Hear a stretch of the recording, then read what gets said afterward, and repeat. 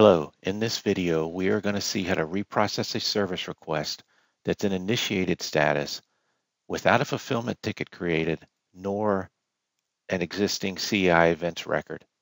So if we go to our system here and we check this service request ID by clicking on View Process, we will see that there's not a fulfillment ticket created.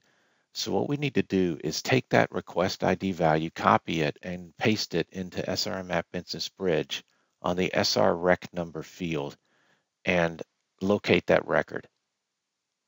We'll see that it's an initiated status as well, and we can also take the instance ID value from it and go to CI events and paste it in the AOI GUID field, and we're not going to get a record back. So we don't have an existing record to reprocess here. So we go back to the App Instance Bridge record, and there's a few things we need to modify on here.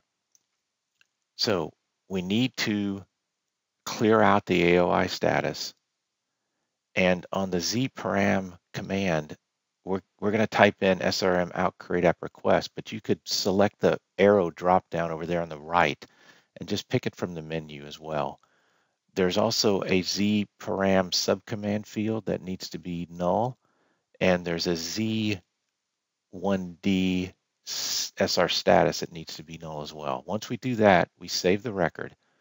We'll then go back to CI events with that AOI GUID value and search, and we're not going to get a record, but this time it's because the record's probably been reprocessed and we have a fulfillment ticket. So going back to our service request, if we now click on View Process, we see that we do have a corresponding incident ID, so it was successfully done.